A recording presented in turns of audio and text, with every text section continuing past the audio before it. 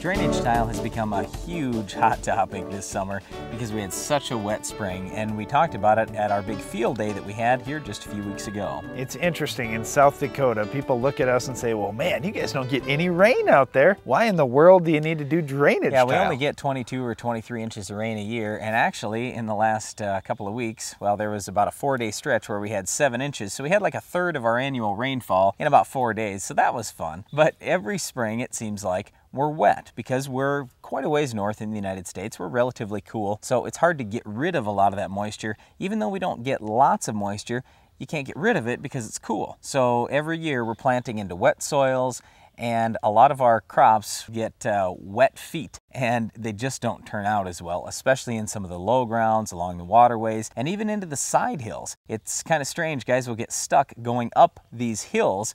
Right in the side hills, there's water that's coming out of those side hills, and we want to take care of that and do a better job farming, so that's why we're adding drain tile. Well, when you think about drainage tile, I guess it's just important to understand what's going on. What we're looking at is perforated hose that's buried deeper in the soil, anywhere from 2 to 6 feet deep, and some guys that I've talked to have it much deeper than that. But for the most part, you're looking at somewhere in the 3 to 6 feet depth with this hose as you're moving through the field. Well, it's not really hose because it's relatively firm. And the thing with this tile is we're trying to let in the excess water that's in the soil. We don't want to take all the water out of the soil, but when you have soils that are completely saturated, let me first talk about the environmental side of it. When you have a soil that's completely saturated, just think of this. When rain falls, where does it go? Well, if your soil is completely saturated, it can't go anywhere. What happens is it runs off the field carrying with it fertilizer and chemical and soil, and all of those things are bad environmentally. We're trying to do something good for the environment here by having drain tile. What it does is it takes excess water out of the soil and it allows soil to do its job. So when rain comes,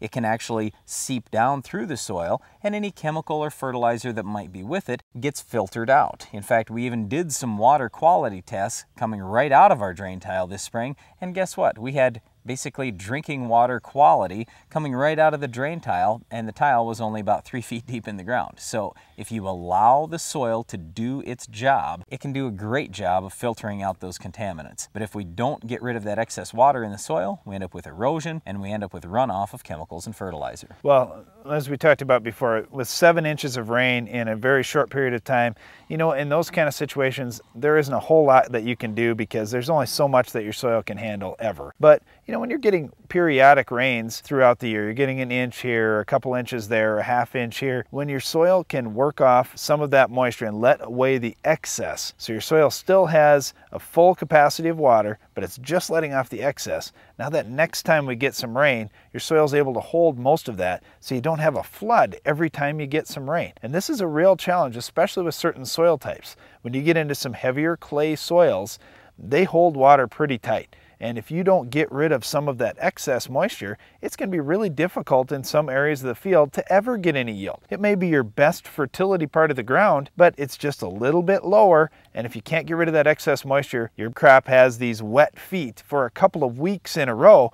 And all of a sudden, wow, for a couple of weeks, there's no crop out there that's going to stay with wet feet that long. Well, once again, we did get our own tile plow last fall. The reason why we got the plow we did, there's nothing real special about the plow. It's the guidance system that's so unique. It's a brand new system, and the company we got it from is called Soil Max out of Indiana. The nice thing about this, it runs off RTK auto steer on our farm, but you can use any type of GPS system that you want and it will work. And it also has a slope sensor. So with these things, we don't have to use lasers anymore. We can simply drive the path we're going to tile, and then we come back, drop the plow in the ground, and the computer controls it. It's awesome, it's fast, it's easy, it's simple. We had never done our own tiling before on our farm, but now we have a way to do it even more accurately than you'll find most custom tilers can do it.